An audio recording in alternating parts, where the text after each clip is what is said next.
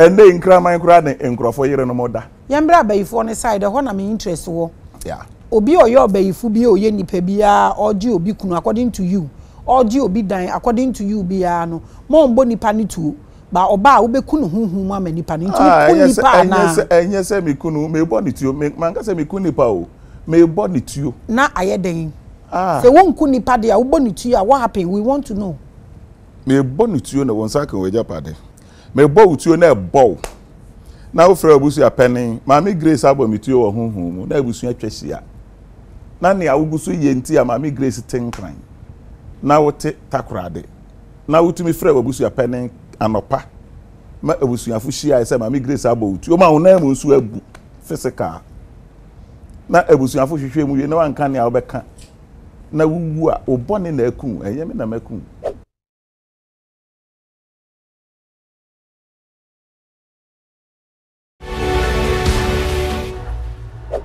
You are watching the biggest, the largest, the highest, the greatest, the tallest, the toughest, and the mightiest African spiritual platform.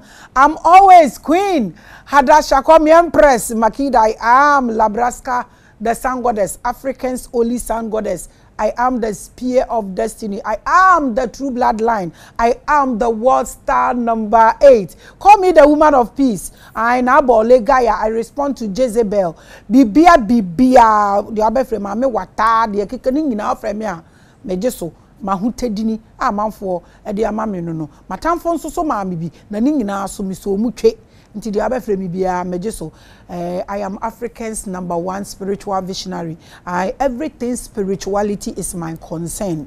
I am preaching enlightenment and consciousness to my fellow Africans. I welcome you to another great episode. It's going to be late because we are going to talk about spiritual checkups. So we are Ezra, so we are blood group test. We are going to delve into this and see what happens. But let's welcome our guest first for today. Na ye hunu ye nimu nu wi a na fe ya hwe said ya football no ebe ko betumi ato bet so my bet.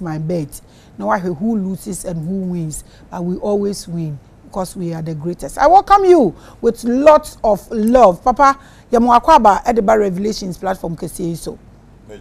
Amanfo ne ahwafo Maame Grace ahwafo me mamo bichiawo mawadwo mawachi baby a wo hwe fibia said ya woni me din dada no tetene de na frame opening ado AGYEKUM me na me bo abaifo tuo the whole world obi ani ho enna edin a onde ama me sa ne se me na nanom so de tumi aka me hunti o frame me honorable prophet doctor Nana Odimafo ado AGYEKUM esiedu that the first odupon obrempon osofopon odum obenfo esan ka ho na me din dosu na mom utwa ne sin dia from a prophet Odimafo na yanko yen 20 years ago ya na breaking the gap between religious and herbal medicine, Christianity and herbal medicine, and tokwa na wokom ya na breaking here with a jabrefa peace fm etum Sumsum obia ntumi anye ya na ye nanso ya be break foforo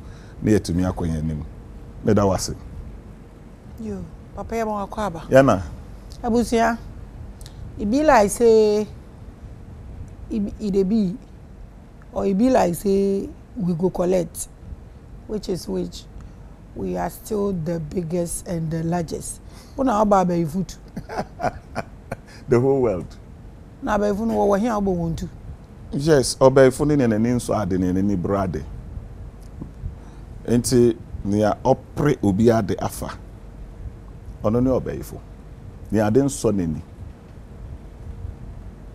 ni ahwe nya ne fe ni ompe papa ni a osey ade enti ni a opre wajapade no a o twituo ade akosi no so na dampare ene wanya problem no bra na menkeka haba ma 9 pe nsi ani memfa nhye to amfa nsuo no oye engu ho na memfa ma ona fa kofie na eno ampai na no na kwaku bonsam nte acid no osusu se eye acid aniti or report o me ma media abra GTV ehwehwe mu wie na de bi gu manum de gu mi nsam de gu manum no me hate na wiase tugu so na nia oso be pre wo yere ho okuno ho obepre wa asase wajapade ho me de ma una de kofie na to ade pai na so no tumi fa no ho dia na me nyame a otimi mu a ono ne nyame a me som no no ni ho nti in short ukuku nipa oh missing di ewuo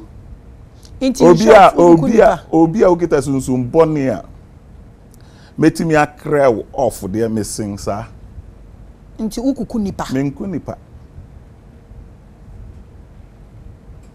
obi a nani biri obi ade eya ponje ana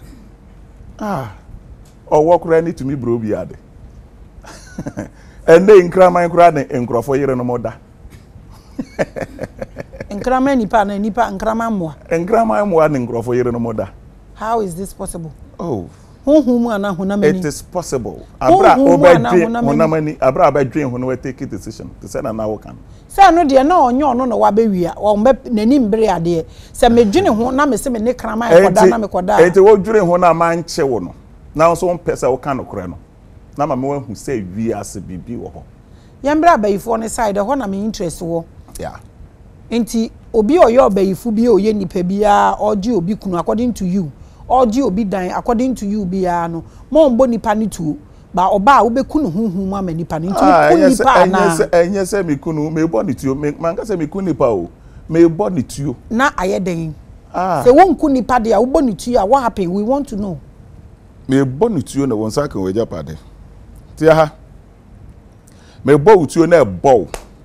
Na wo fra abusu apeni Maame Grace abo mituo wo hunhun mu na abusu atwahia na ne awugusu yenti a Maame Grace tenkran na wote takrade na wotumi fra abusu apeni anopa ma abusu afuhia ese Maame Grace abo utuo ma wona mu nsu abu physical na abusu afuhwehwe mu ye na wanka ne a wobeka na wuwu a obone na akun enye me na makun. It is like a duabo and assassin. Did the two enye duabo eye tuobo enye duabo ma menchiro ahaban no craze won ye tu na yakasa kira ahaban no ama owesane afi ahaban no se atofem na yaka kira de se kona koka asemesi no wabekawo. Okay, oka wo sunsumu na wankasa wo dai a wo so dai na hu so waka wo se wo nji sunsumu adini na wo na na epro nti wo pa afa wo penso aka wanu ma asem na ye free. Okay. Say one kasa wo nipa wo to one. What are you? Are you also your prophet? Who ye dear ben prophet? Odifu any group of people or religious body. Odifu prophet is there for the nation, for the people. Oh, so you are there for the nation. I am there for the people. Okay. So what is your source of power? Nia obo me no. Ono no ma me to me. Enti to me etimi mu no. Ene ne me source of power. Why na bo? Me bofo. Na ye hwan? So ye me maame, so ye me papa. So ye nyame bi. Ono ne me bofo. Ba unnim. Ya unnim ane so wo bofo. Nti o ye hwan? Me nim no because me nim me ho. That's nti who? Wo bofo ne hwan? Me ka kire wo akiri. Show kakraka ye ne he ya wiase nyina hwa wi wo be ka kire me na me nkwa de o ka kire na lie. Your secret is your power. And so ube keep secret to a platform. I am not keeping any secret, but in someone ancestor made it to go. Ewa bra na mre nso ye no. Me nka ho asem. You've been in this business for how long? I've been in this business for over 20 years. And mre nso ye say wo be ma ye hu wo for 20 years. Me before years be ni nya wo betumi aka kire yin. E be ye ready a wo be ka kire yin. E bia nne na wo hia me. So you don't know me. Say we hia me da. Nke bia be hu me before. But say ye ni mu na me hia wo denti na wa wanu mutuo na me hwehwe. And tie eyen common ne ni wi asebo. Eyen me na wo personal. Say me na wo personal na wo dan mu a ana kokua mu a. Eno ye kan fitia mu nkomo. Eno anke betimi bie nuoma bi so a kire wo. Na emum ahai kramoni hwebi. Kristo ni hwebi. Obosomsom fo hwebi. Konfu hwebi, Ale Krishna hwebi, Hindu hwebi. O platform no aya me hwebi. Nti esese ye kasa se obia ne ohwe obia benya osomfa so. Eno na me pese me ya answer. Okay, wo source of power ye do your ball. Eno na wonye ready to review. because nkrofo hwebi but oye adwuma ma nkrofo ana so say a kind of people be oye adwuma ma omo ne obo me ne limit so oye adwuma ma obi a. And so what prevents you from mentioning him for us to know? Because he doesn't have limitations. He works for Krishna, he works for Muslim, he works for Hindu. Do you know something? No. Obi wo ho a obeto ne hinti du abra obeka nti ontie ne awoka ne biem na mum ne America no otie wie na achiri bede ne ebeto ne hinti du ane title a wasu ade awie ochina obedwen ho nti ne krakra ne say before you be we show no obeka. I'll give you everything before we finish. I'll give you everything. Okay. I am egalitarian. I accept everybody's belief and religion. Oh, okay. I don't put the yanko. We are okay with the AGYEKUM. Now, no question about one could be bottom who I would be money later. So that's okay. The fact that you give it to me, I'm so cool. But my last question before we get into your topic, we say to me now the Ejuma it's not limited. Nations, Ejuma nations, Ejuma way, and you are able to obi okoji obi dan. To me ye obi kunukura obetumi ayade ne paya etu na to abonipa no since eye adwuma ma nation na nti na eche se bibia fa ne ho abrofo no mo de ye lithium ni yeni ama ekoni nyina no that power cannot help us ade so obi dan ko ana enyanduwo. Tell us about it. Maame papa baby awoka ko no o ya travel limit me limit o ne bibi ansa na abrofo no eba beji yen lithium, manganese, gold, diamond, bauxite, whatever opese wokan. Na me yan wo me ye. Na won wo ye. Na eneyi a me no ya maye ho so no. Eneyi a ya peja ye ho no. Eno na be ya beji ne awaji ni na back. So we are on course. Ye nai. Nti afi na mo boboba. Ye nyina woka ho. Ebi na ugusu ye. Okay, nti limit ben na matra mi bisa us question. Ensam biara wo mra wa sha ama no e wo owie yase. Nti de me pese me hu limit ko a metra ye no sisi any question bisa we. Asam no a obisa me no. Enye na mre no no. Eno ne limit ho asam ameka. Nti aka say enye ne mre no because me de me intra limit. All right. This my mouth bisa any question on this platform if funu ani ase and this my mouth this my mouth enti eno ye wo de anti say wo de no wo limiter obetumi aka say aho no de mi nyan shafa aho ebi am de betwa bottom ana so chine bi me ba biom a ba me mafie sika de me cross every line and every limit. Yeah. That's me. All right. You are watching the biggest and the largest. We are going straight into his topic. Importance of a spiritual checkup. Papa, what is spiritual? When they say this is spiritual, what is spiritual? In fact, what is spirituality? Me that say. Make us make a tree into make a tree. Oh, Papa, I had a limited do. Bibia. Say you can't more. Obi beka say e ya dia unhu ye na waje adi. Menje no ntum. Unhu mu ade ene ne a wahwehwe achi kwan. Na wode ye adwuma. Na buru ni padwen ene ne nti aseso. O kan nyina bomu a eye nature. E wo ho. Na so ese ni pa hwehwe achi kwan. Eno na ye hunhum spiritual. And so when you say importance of spiritual checkup, and your topic no, fire family. Spiritual checkup dey inti na hu hia because nipa biara wonam na wonnim usu wo ban onim ne ate wo mu ene ne obetumi aye no wo so mfa so so na eba ne sanso a wiase nya wo so mfa so nipa biara wo born say o me solve problem bi e wo wiase ha and it is a problem na ba solve no e wo mu e say problem na e wo mu wo ba solve a e wo mu e say wo hwehwe achi kwan fi wo nkwala abrim na wo tenam na wo nyin wo na onyamu ntetewe e wo mu na se wo hu nia esesa wo ye no na wo sha asese wo de ye adwumu a eno ena ma wo denso e wo nipa emu na eno na ma wo hyiren eni nti yese obi ehyiren ne nsoro ma hyiren oye star na oye nia ni dwuma odi no ane anamo a otu no oye no sronko kwan so ebra dwen nti ase so ma nipa ehwehwe na chi kwan nipa epe ne oye no ahwe eni nti o se edom ani sane also ntakrache edom ani san ne also ntakrache nyina ne se ne also ntakrache ne che no e different e sronko nti obi apese obehu nipa ko asa eche no ehye no nti se opese obehu ho e wo sa kwan no so na emfaso a ewo so ema wiase te se na Maame Grace ehu nia esese oye na ne so bamfaso ma wiase no adimu dia na esese wo Sumsum mu hwehwem obi ne de o de ma ne maame ansa na wo no nti abro hye yafunu mu na ne maame aso dae ehu se me bai oyokunu ni oyokofo kese na emom owo echiwade na echiwade ne ne wan na echiwade ne se apaso nka ne ti abra apaso be ka ne ti no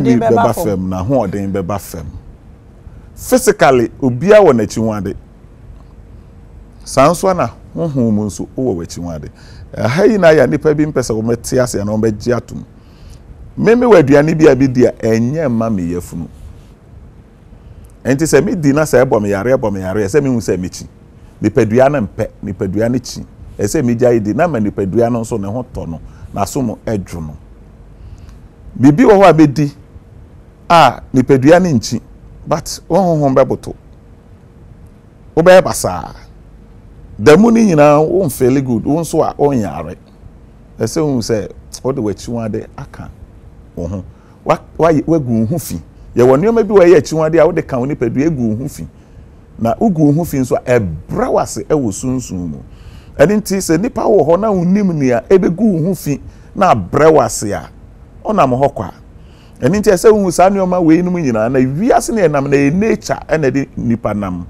nature na nature no ewo mre ewo ade nyina mu na esisi so eni nti ete se me phone yi se me peke na me frɛ Maame Grace na mre dodo ese phone ne bere si na se Maame Grace am peke a eno nkyerɛ se man frɛ Maame Grace me frɛ no no wan yɛ den wan peke abra Maame Grace ni phone ne bele no Maame Grace can decide to pick the call or not to pick it eno no nkyerɛ se Maame Grace ni phone na yɛ den ambel into nature mra no se wan hu ni esesa wo ye na Maame Grace ada na se wo frɛ no na ususu so obefa na se wan fa e bia we se Maame Grace ni timu ye den eni nti se wo hu wo ho ene mra esesa wutu anamon nia esesa wo ye nia esesa wo ye nia esesa wudi ene nia esesa wudi a eno na ebe ma wankasa watimi agina brane eno na ebe ma wapomudin na sisi so huhu mu ene honam fam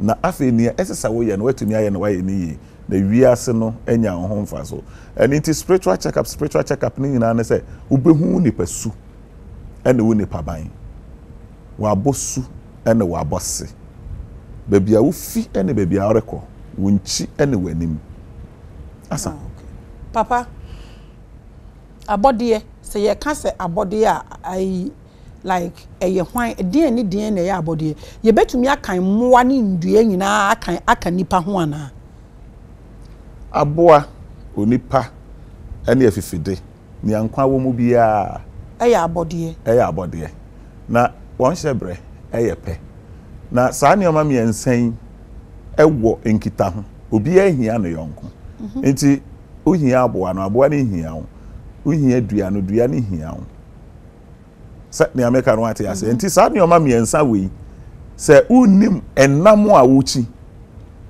ebe prawo unim haban a wuchi ebe prawo abode ne bi yekeka ebi nso enye keka ebi ho yeden ebi nso ye mre eni nti habama ne bi yekeka ebi nye keka emoa ne bi yekeka ebi nye keka nipa ne bi yekeka ebi nye keka bia wa adwuma a won ahya ama no nti ana otesa eni nti wa haban e friend nsa so o ka ho a Maame Grace o ho be keka wo be yare sanso na ye wa aboa oye poisonous o kawa o feeling tesu okura gu so a ebe prawo owo ye wa haban bi e friend konkonnua se owo twam na konkonnua haban fa no ho a obewu ne ho nyina be woro ama na yekuro ye wa haban bi e friend o hye ija ye yam na ye de tare wo wire so ebe na ne te se na ye de acid ana atare oni padua no enti wo wire no chi sa haban no ba wo nnimu a wan hwa ba yam de ataro ni pekese be pra wo nti more or less no embo se ehia mbo na ehia ndua na eche so omo nyina omo serve omo purpose obi a serve ne purpose obi a serve ne purpose omo ankoye spiritual investigation bi anti die na ehia so onipa dasani enyame abo emmoa ne nsuo nyina serve omo purpose pepepe omo nko bi se obi a se de omo nipa de eche so no okoye ye check up ne na eka ho nsonsuru ye wom ne de ni ehia sa spiritual investigation we ni na ya echere nipa adwen no ye ka sum ewo ho ana han wo ho difference ni nia owo han mu no oni bible na nia owo sum mu ewo bible adenti na etisa nia owo sum mu no tumi hu nia owo han mu ene nia oye nyina na nia owo han mu entimi hu nia owo sum mu ene nia oye ene nti se mo mienu mo okontokwa nia ogina han mu no tutuo de akosum no mu se obi gina ho na oshutu no a me ba cha Maame Grace either say ube throw torchlight ube create extra light na a project na a trend owo sum mu no ne oreye na wahu no na watimi ade appoint no wa shoot na mu ne owo sum no betimi agina sum no without light obe point ama wa shoot all right eyi ne difference no and nti say Maame Grace one more ho modern say ube so kanea e de ato sum no mu na wahwe ne ekoso wo sum mu wa ne owo sum no mu ne obekontokwa and sum no so ho at any time esa ne say awia no echo round and it say sum no be kire awia no a ebe ye han na han no ko kire other side nso a yesum it no matter what there is dark there is light Maame Grace aha nyina yesum na so kanea ne nti hu sum no ye dum kanea na bo say aha yesum pa o and it esum no a me hu wa ha ewa bra kanea we isi so no ebro kanea we ahoden so entimi hu extra esum a ebia obi o wa ha okita aniwa mienu we entimi hu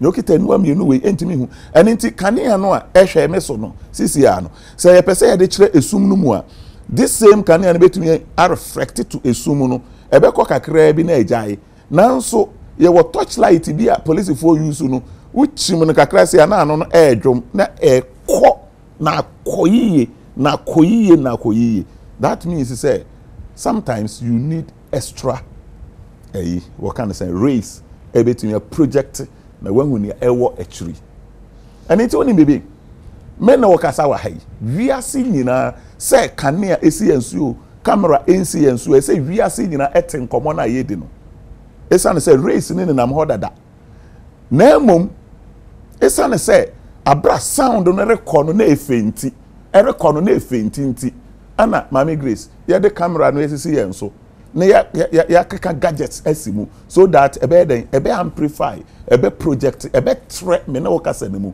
na wiase nyina tintime na ote hai wiase nyina na ehwe yen yenko an ehwe yen ho wa ha Matias ye ho dia me enti sum ne han mu asam ana yeka na mum nipa na ka ma akro afaso ana ye ne sumsum mu ene han mu enti enya adesronku bia na mum sum asam a yeka no da no sane onipa wutirim sum na me hu ne ewo wutirim na wutini nso nte se brofre na ma pam ahu ne ewo mu no na me nso ne ewo mitirimu ente se brofre na wa pam ahu ne ewo mu no eni ti na ototo ma no no nti se me kanokore a otumi de wadwen fa ho se papa yi kanokore me kasa se obi a minnim ni ameka otumi de wadwen fa ho se papa yi nim ni oka na mum ni minnim America no you can take it say eye nokore na eye nokore you can believe or disbelieve obetumi agi atum or obe reject it eno no nkyere se me ha me ni kan nti se wofa ana me kan me nyansa mu nti se wofa sane se ye wo nyansa senka ene ye wonim de senka nanso ni nyina mu no endefe ene ntro etimi bata se baby ana me pese meti ase ye kakra bi se nnua ne ade no omo nkoye investigation bia they are serving their purpose nti ade nti no nipa de bia che so koye bi edua investigation serve the purpose you don't know edua su they said they are also nti what say haban edua no tiam den but you don't have that ear how the better that sound nti omo so omo ko consultation e ko investigation omo sum etuo nyina ma omo atamfo Maame Grace edua kele ne yonku dua haban kele ne yonku haban te say na nipa nso kele. It's because we are in the death realm. Obi adi obi eku obi. Very good. And dear to me jene yonku to me. Haban to me jene yonku to me de kan de ho. Abo to me jene yonku de nipa. Nti wan esum tuo na otomo. Ti ehon wan esum tuo etuo to bom ho. O say yina no sum tuo ye den. Eto bom ho atamfo no. You can say odi abadua no a esi ba bia esi. Na haban bia be fifi wase no ewu ye no. Oje ni nua ni to me. Enti to me be na owo nti a ana asase ne ye ne de nti ana haban ne fifi wase ne wu ye ana den na ewo mu nti ana ema ne nsatere no na nnua ekatwa no ho ahia na rewu ani nti obi timi pie ewa abusuam otese odi aba no otese odi aba ne to me no sa nete enti Maame Grace wa pie ne nti nso mpie wo be kofem ani nti se wa hu nyansa na wa ndwane amfi ne ho wa hu nyansa na wa ntu adam foforo a obeka se wo de ya mbo wiye obeka se wo de wo so ni mfaso so na wo so wo mfaso eni nti etuo na wo hu physical no hena na o hye eye nipa ana o hye bomb AK-47 missiles rifle nipa na o hye eye den ti na o hye o hye so de be di akon o de be bo no ho ban eni nti osoma etuo no wa ha ana ekọ ya se nkọ oto tuo no ha enko Togo enko Benin enko Nigeria nenko die wo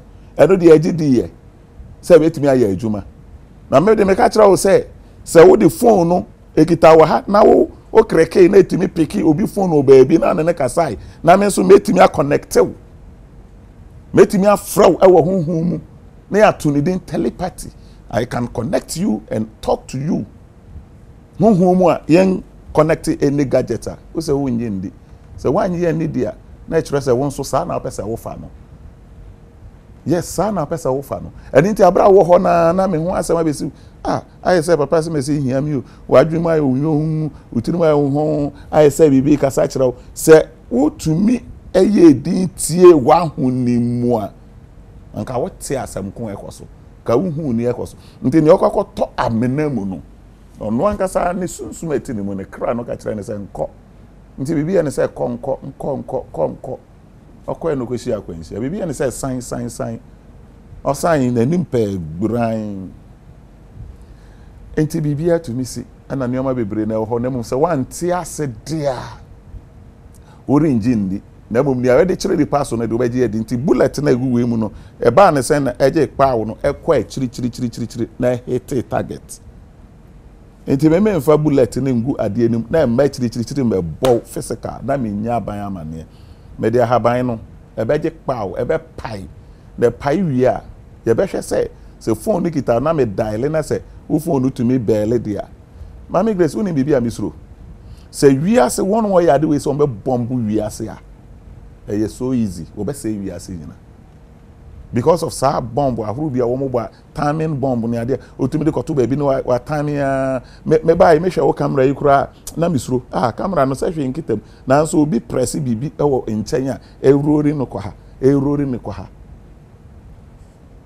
enti ne eurori no kwa ha ne eurori no kwa ha no enam wiem o nkitam race bi e connect no ena ma no roli na oyo nipa no ye se nipa no ye de a ene ade ko de na wo de ye na bi wo mu eni ti wote won manganese wo mu bauxite wo mu diamond wo mu oil wo mu water wo mu salt wo mu sand no ebi wo mu enti whatever obekeka diamond e de asi anima aye don't say mienu to say magnet no a we wa ha na epese echiri nti na etum de connect the say no sa na me na wo mienu so te because magnet no bi wo mu ebi wo mu eni ti wo say obu wedi na mabu mani enti metimi ahwe wanim style bi wherever wo spirit wo level biara wo no me overshadow eno no ewi a mekere wo na emri bi bedu a bi a wo so wo de be ka kakra wo no anani a wo no ho na wo de aye adwuma eni nti phone mienu no crash a ana se ehia na se wo kan say gadgets mienu no all the time ba ko be supersede ba ko Aniti the American say esumu means near ehintaw nipa eseso near esiewu esesewu and the nsati nyina mpo nyepe nti obi di ebi so a nsati ya mpo no yes ni nyina enyepe nti sesie no se meto na me se me nye spiritual check up bia mintumi mbɔ me bra na obetimi abɔ wo bra na emom on bɔ no se ne esese wo bɔ no sa yes aniti woni bebe me nom drink bia na onu nsuo so me nom nsuo pe so no so ya drink very good eno na nanka me ba so me nom drink bia me nom nsuo pe me didi once a day 6-7 years bia eye wo anka wo yem atwakuru na so me yem ntwa akuru me di ahya me ho maka me ho won me body na me de te han me didi once a day na so body ni producer na de onime did 10 years bro 15 years bro nia ewo mi mu no enye no na ewo mu ani ti wo ti sa asase me so me ti sa asase medical ka say wo ti sa asase nti anwea wo mu diamond manganese stone everything wo mu enti Mami Grace me fane say me ti say asase aye asase afro asase owra otare e mu wo mu ne ayi abe ensuo ni atache wo se mahu se yedua be wo ho ebeye yedua ahwere wo ho ebeye emri bidu a yedua ebrokan ebeye yedua emo ebeye na me kofa banche ekodua o me masase enu a eyeye eni ti se mi nim me ho se me masase no eya afro asase enoba se yedua wo mu ni a me so mfa so osua eni ti nanu ya Niger Delta na nkrofo nim se ya afro onim se atache onim se owura onim se nsuo na etai ho until se wo hu se nye nsuo na ye oil ansa na wo sha asese wo ko ho ntokwa nanso na asase ne da ha nka obetimi abo ho ban nanso onim se mfa so bi anye den enni so sa na nipa ne nam ho ete no eni ti nipa ne nam ho a ono susu se no so nni mfa so wiase nso nya no so mfa so nanso mfa so one so eno na Africans ye ntimi nkonye anim enti me maame a wawo me wa hu se me ma akwan nie me papa hu se ma akwan nie me ankasa me yin no me hu se me ya afro enti che se wudua we wo me mu anse be yi wo a wote nchen no wo na wo betumi ehu se me de me yese nye be yi me de me yese nye be yi e den ti na ye wo na wotumi hu obia ne ne domachede ana obia ne ne shebra enti na me ka kira wo se nipa ye ball se bra wi ase ha na be solve problem enti me so problem a me solve no wi ase problem ni bi ne se nipa ne nam ho ti say we eye media na me nim how to use it na unim na wo kire me a wa solve me problem ama me say me tuya wo ka enti no eno na spirituality yes that is my problem me solve enti say man solve problem she cameras na isi ya machine say wa ha nyina ebetimi aye wo dia but bebre o ha untimi operate just obi operate ma so obi am operate ma mfa so maso ma nanso ya wo dia wo sika na boy train na ye den etoye enti nipa bia so wo mfa so nanso se wa ma obi se wankasa betimi ehu nanso on ye ready say wo hwehwe ana we need time for that and na ma ne wo mu ni nyina asie ehintaw ne wo mu ni nyina aka enti wo so mfa so ese wiase nya no anye den wanya ana wo de awu ato atwene keke na se wo hu ya anka wutu anamon ama mfa so ye den eba wo so Mami Grace Ghana asase we mineral resource biara ewo wiase afanan biara Ghana ye wo bi nanso ye discover oil okra na anu ye na discover nanso oil no wo ho fimra wo bo wiase fimra ye na nanu betra asase so nti enfa se wiase no kra wa ammo fimra ye na nanu betra asase so no na oil no wo ho dada nso wo trans over 400 years over 500 years ansa na wo ye hu se oil ye den ewo ho na eno nkire asase na ehu ni mfa so na eno nkire oil na ehwe no so na ehu ni mfa so ehu wo mfa so na nso na ye hu na ye nim na ya hwehwe echi kwan enti se sie no ese say obi ahwehwe obi no oboa no no hu ne problems awo papa wan ka say o hwehwe wo mu na wo hu me pursue awe Maame Grace nipa to me allergic to something. That's what I'm asking. Say yes. Me di awusakoko a me lazy. I will be sleeping. So I won't eat awusakoko. I don't need anybody to tell me say udi way and my body is intelligent enough to talk to me. But when you go to hospital, what hospital da? Of course. Who is say we yafunu na we ya? Na so when who say we yamu na we ya no. E bia wonso mienu na ekatwi. Ana mienu bi na a whole abeda ho. Ana bibi na esi ti doctor de ka tro say koye den. Koye ejure no mo nhwe. Very good. Inti yenya spiritual ejure. Very good. I'm not even disputing that fact. I want to get it straight. Yes. Inti say ano spirituality no papa is it scary? Ehu. It is not. That is why I my address is simple. Obi o name be a simple man as I am. But ni amede wo be famu no, wo be shoko. Enu na ehu no. Ana meboa. Enu so yehu. Enu so yehu. Na wo ni munti. Obi be famu obe shoko. Say wo ni munti ena ma eyewu. Maame Grace. Papa. Sumsum mu tuo na ye ka ho asema haban makoma 9 no. Sa haban 9 emu 3 me ka bomu na me chechere to ha Maame Grace eja beto mo. Ebe hye eno na nyame na me ka kopa manches. E dia so mu na hye. Enti eno no wo be ka say ye magic. And I mean, so me believe in magic. Me believe in natural things. Me believe in nature. Inti a sanity, as I say, jatum, as I say, eshi. Inti na ye den, eshi ye. Inti wo na wonti ase ne be ye wu. Na me ameti ase ne de, enye me hu. Se me maame, oye single parent. Wa bre me ho na wa hwe me abedu baby ama bedu. Ma bra abone baby according to you, ma ba investigation.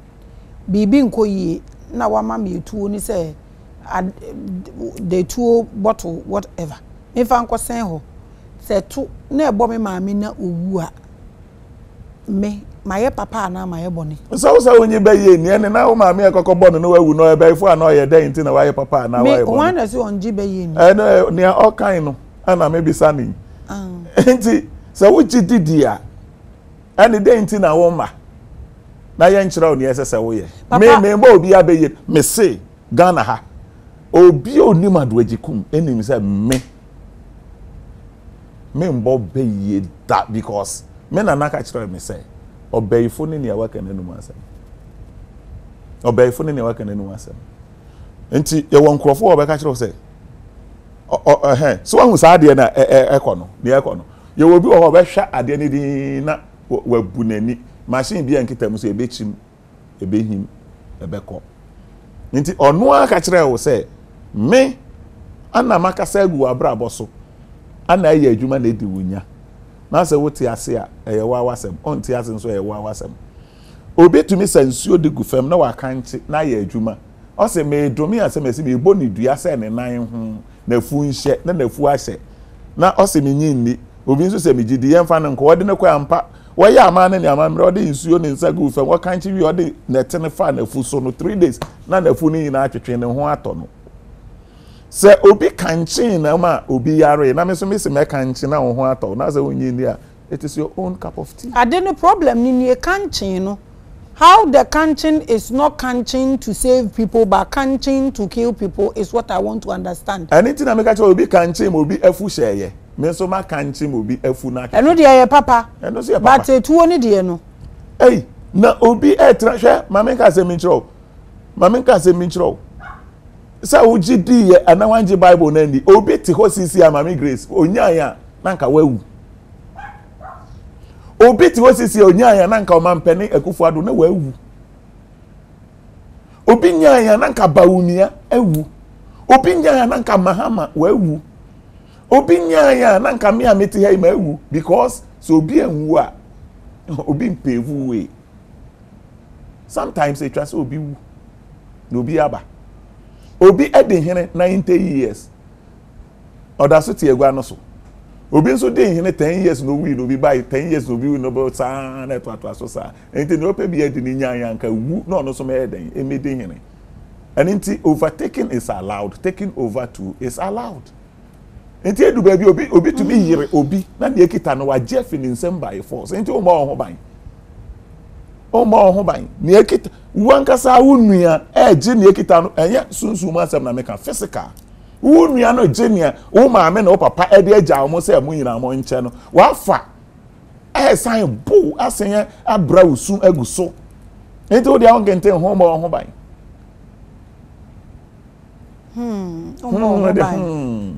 Because me dey me say ahobambo asem mpo dey na me pese me ka because me ba na me be bo me ho ban na me kwa na me kowu a me da asan me chi abeka tro say wo ya ade ne ma me ne mako ye na wako me ntumi be ka e na me wo so ade ne wo me wo na me wu ya me obi ani wo nim do obewu ye ni ade 20 ne kura ne say you bewu obewu ya in this death realm Maame Grace ne kura ne say obewu obewu wo a wu nanso eze say wo ya ahwe yiye Anenti first thing o gate no be da o lock na so nim say wu a be wu nti de na wonya nto na nka anroba ne ma o say ye lock e na ye kwaje ahobambo ne eji ye de hyen ye koma na whatever na say ye jage e to anroba ne be ba nti kura ne say e to pon no mo wantu mo say akwan obefa so awu ni say o du adware e na wo petri na obo fam na wu ya watoto apon ni na mu nso wo be petri na wawu say utumo wantumo okwan be fo wu ni say obeda won paso ade be chi na wawu da ade be chi na wawu sabambo ahobambo no wo ho eni ho owu na na obewu eninti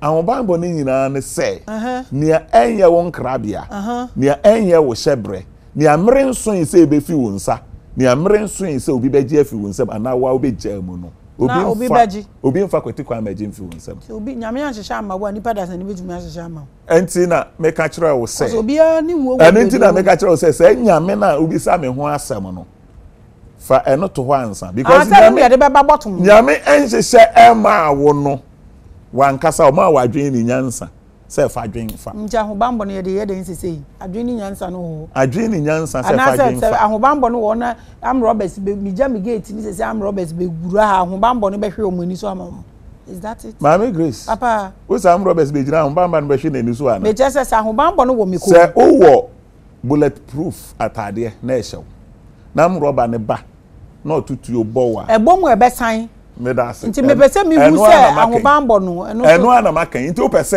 pese me nhyɛ duro ndware wo na me fa se kan twa wo entwa na ma ya ma wo ade na wonya wa ade na wonya ni jacket ni fa ma soldier for no omoko no eno ne artificial no na ye jacket no wo ye bi machines na make ka de abobo mu no me ni bi ana ka se broni no ye sa artificial no e be hwe nia me nananom wo no enro na me nananom egu won wirim wa hye adware na kwase broni ne coin na tutu ya embo no ono do ko yes artificial thing na ye de ti up till na ye ntumi nye bi eno na me problem no adwen no aye den adwen na aye den o sa adwen na aye den nyo dodo na ese saudi ye adwuma du wan fa ndu ho na emo mo de gh nye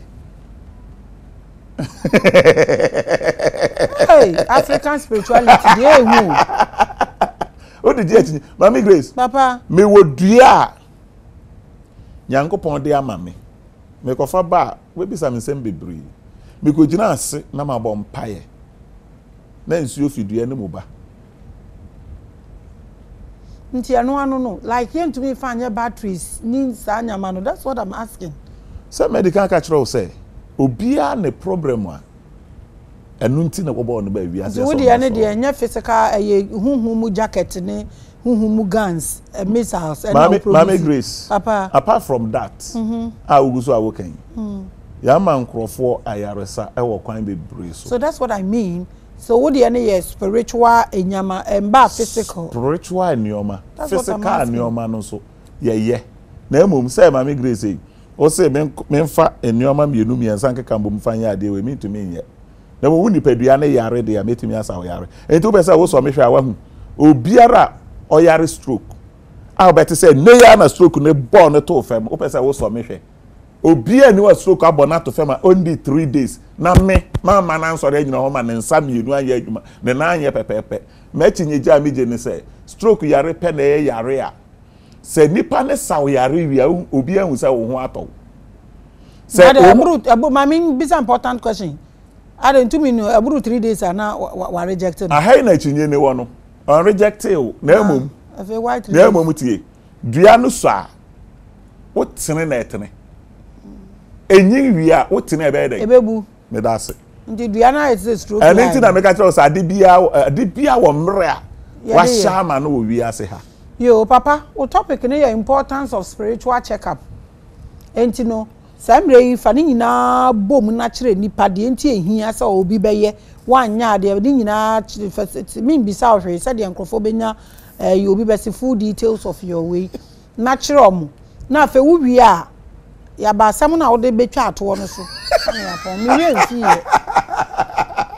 mi renfi yo me de mi renfi ade za o I me that say out of what my spiritual checkup ni nyina ne say nipa biara ewo ne colors a attract no nipa biara wo ne elements. We have 4 elements and nipa biara connected to one: air, water, earth, fire. It is a element are connected to no.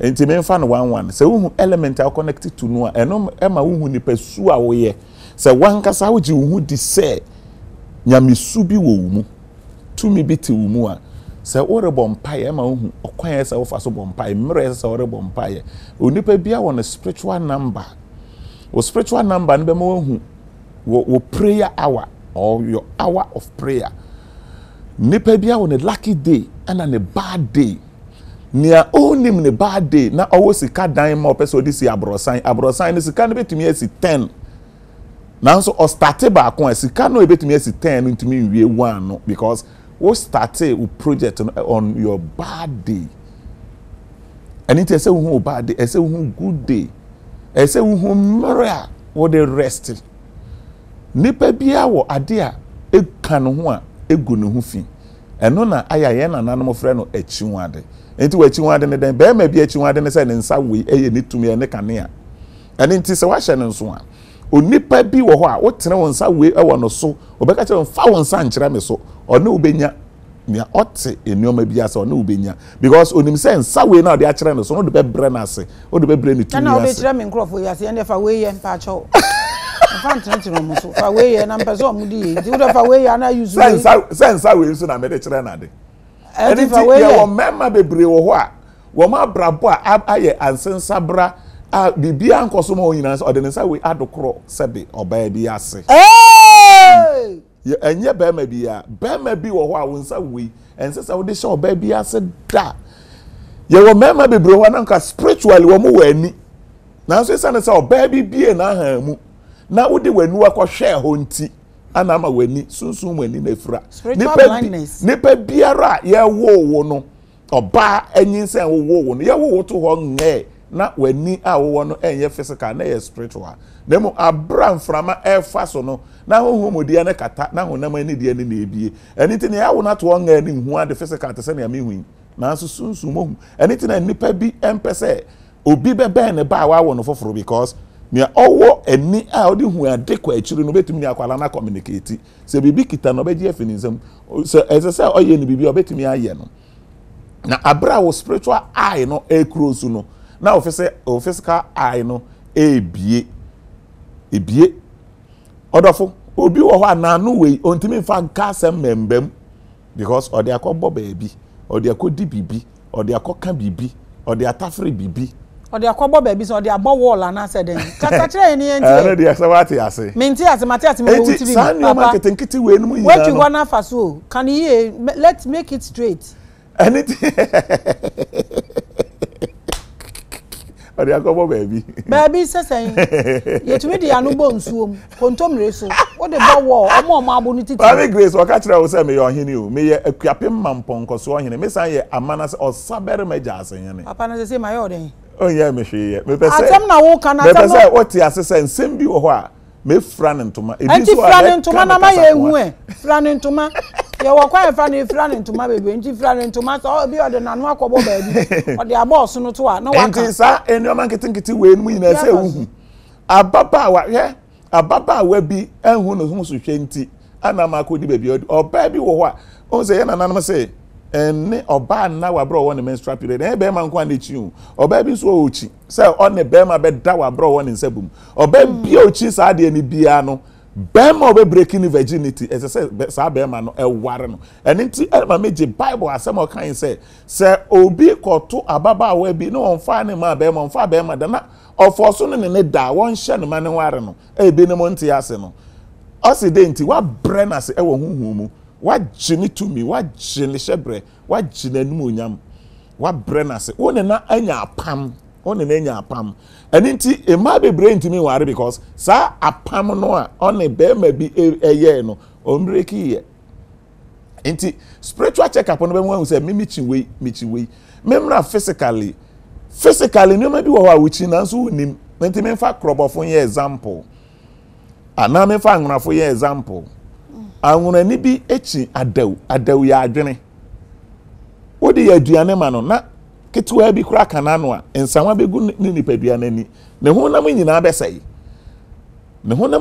yo adwene ni nti physical nia ochi adwene na wodi aduane ma na be se ne honam ani no adwene kro na wodi aduane ma na egu ne ho fi nti ebe ma ne kra na aboto ne sunsum aboto ebe brenase ebe se ne bibia eni ti sa ne wan ketenkete we se wunnim ewo wo ho ene wa brabo mu a ne ensese wo kan wo nka ne ensese wo di no wundi ne ensese wo ye no wonye ne ensese wo kɔ no wonko ne nyina achi no wo spiritual work no ana me kire mu ana ma kire mu a kire wo se wo te sa asase ne fa bia ni wa wunni mfaso na nso wunni mo so mfaso nti wo se wudi ahwe wo asase ne so enyeye cashew nut no wudua wo ba bia ebeye na nso wudua wo north na nsu ntanto ho na eye pa enkuto no wudua wo ba bia ebeye na nso wudua wo north na nsu ntanto ho na eye pa enkuto no so ahoɔden ne tumi gya nti wo hyigya ne fa honkora na eden enyi ejina mo enti se wonim se nkuto ene betimi ayeye wo asase no so a wonkodua koko na waka se obi adua koko nti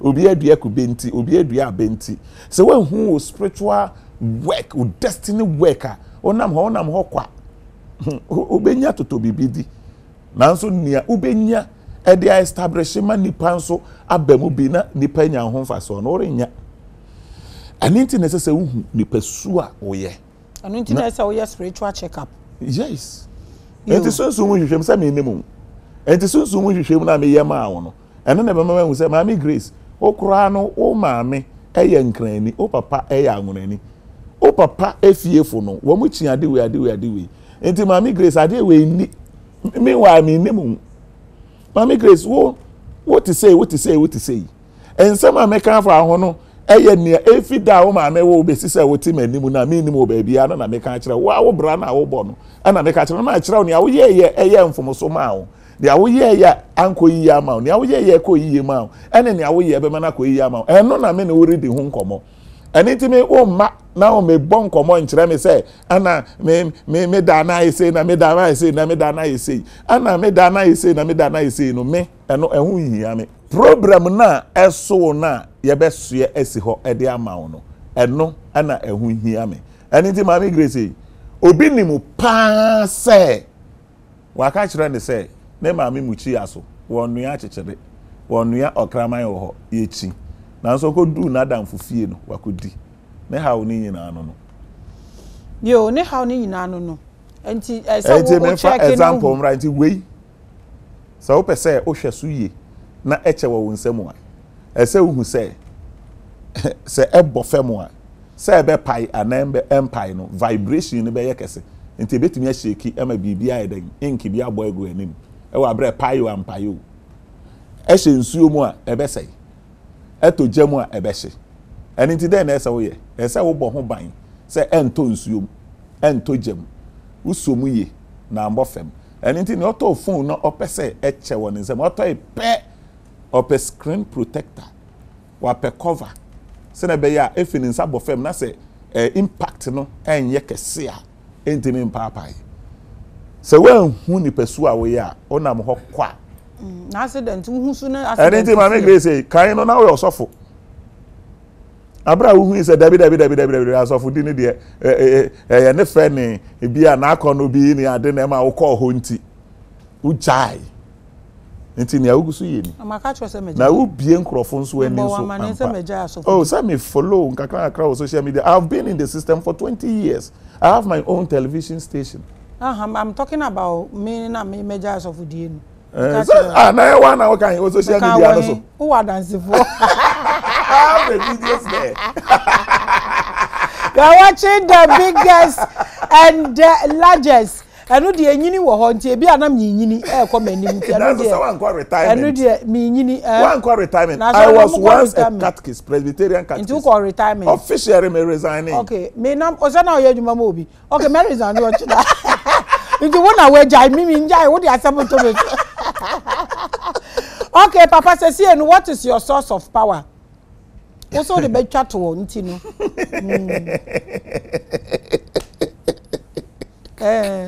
Mas not as one zo.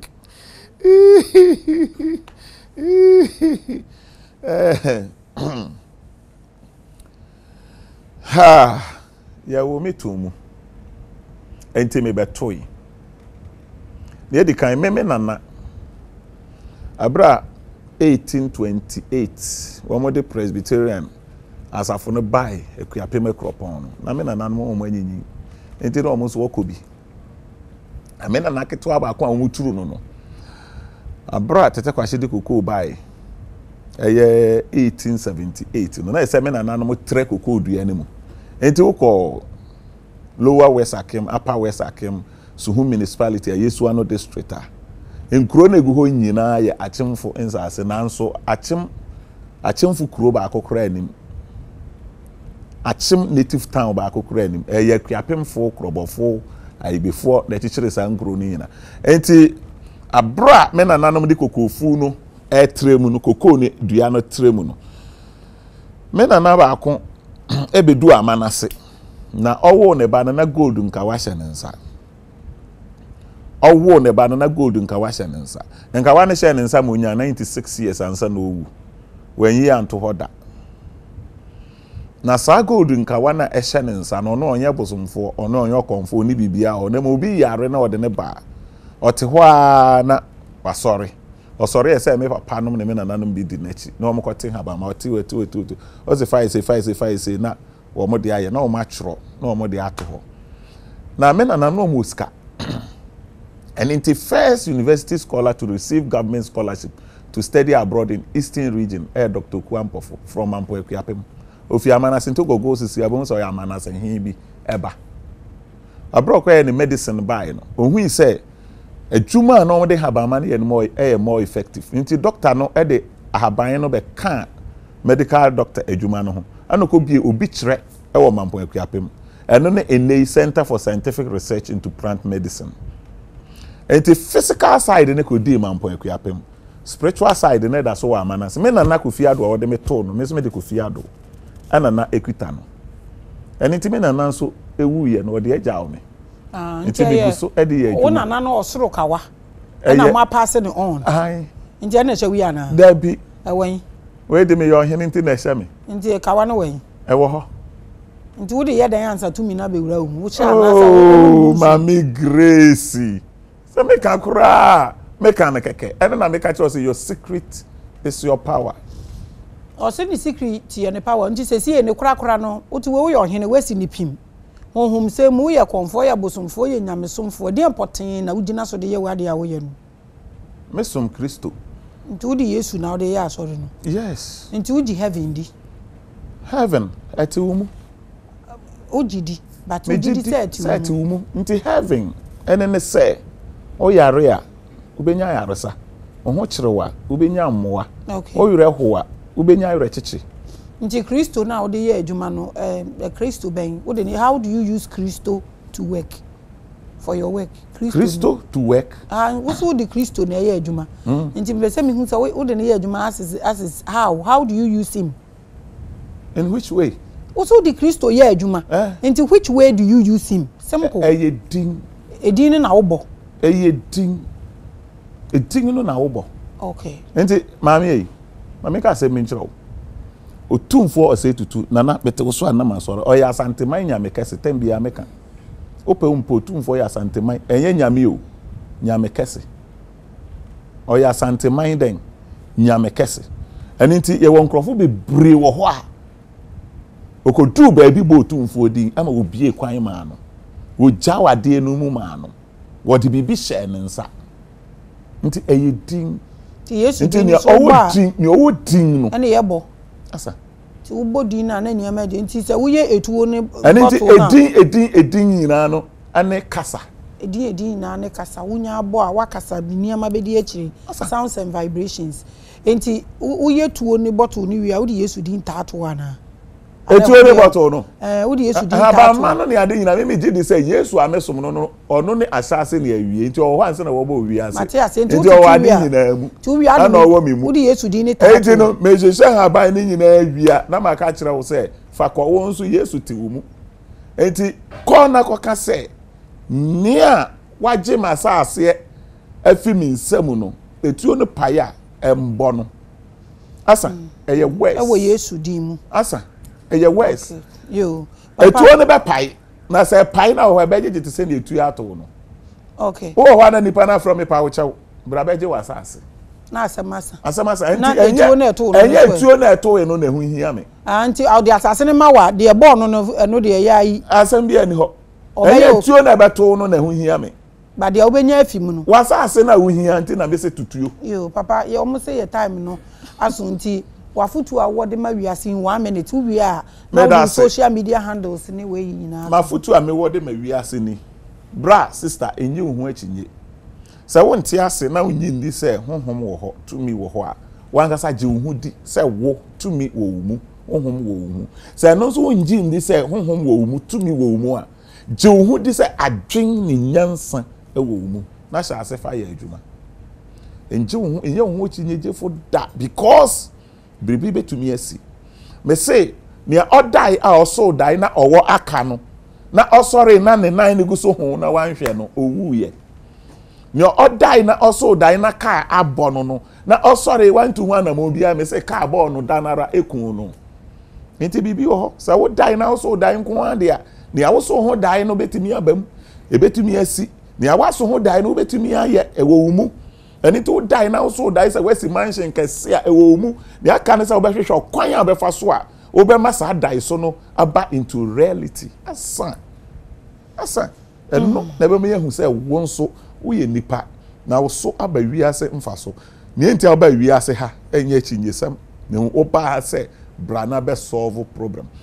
afutu amede ma woni enkrofo ne say hye wadam di wo soro wo boa odadaawo ojimi fo pe ana owo nya wajapade ma ne ma no nyansani de owu oja wajapade ma ne nananom hwe mame ka se mi kire o sikani be di ohia ni so da eni ti ohia ni yakwa mo sikani sa woji eyitum na sa wo yire ho ya adwuma ebeboa wo mame ka se mi kire o lewi asofo sam na twam eni ti na Yesu Kristo amesom no ne baaye Revelation chapter 3 verse number 20 Yesu jina okuma pon echi obom o se obebie no abetrem o na obeto nsa didi eni nti o se obeye Kristo ni a wakan wa fra sofuku no eni nti wo so yo sofo eni nti wo unipadua na Nyankopon asore dan se unipadua Nyankopon asore dan na lewi fo no ye ntamadan ho adwuma na waje ntusududu dia eni ntusududu na ye wa wo dia esa na se unipadua enye osofo no be ye ho adwuma ma wo enye odifo no ye ho adwuma ma wo enti wo ntusududu me pa achaw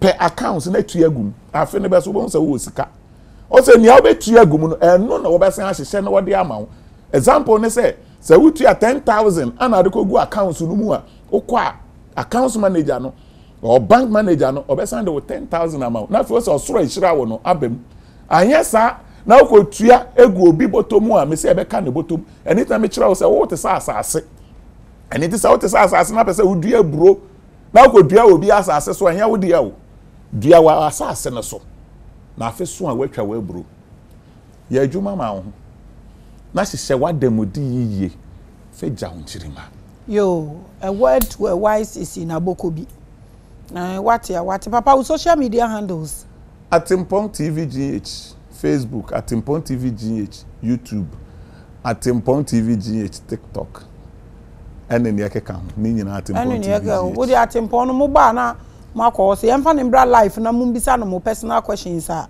na mo de na ba na ma throw comment section ne de na ba na mo bisa mo personal questions one on one e bie phone lines ni tuma na mo bisa mo question na papa show you hu ni say o show no onji hu ni a o ma ha Onim ho a wo maha. Onim ne oya o maha. Anya sa. O ubegu nipa nanim ase. O no kura na meka kire wo no. Na oya sa. Onim ne enti. Senti ne say wo wasua ade. Na wadwi mu abobewu. Oba ma ana uguso tie me ana uguso nso esua ade. Wo na. Ana wafa to nso say obekoso esua ade. Na wo de bie ni pa adwen ene nani. Anu de instance na ba za me yet wa wo yet wa ne me am esua ade. Enti tie me. Nia onnim nia oye no. Obetra ha me hwe ni di na me hwe ni o kire. Hwe ni Maame Grace guso ye no. Afa onu abefi akono na netikwa nduduruduru. Onu ahu se nani awu wa fere woni tim. Wa fere. Onu ahu se oyo dadaafo. Frina ko mi bisa mo hwe bi mehhehye to wani bi etwani bi. Mehhehye to wani bi etwani bi ama mo nti me ya nam de asen we paye a na o de ko.